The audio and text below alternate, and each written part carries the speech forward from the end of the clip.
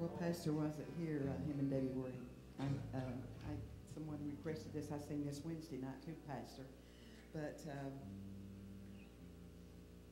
and I was sitting back there thinking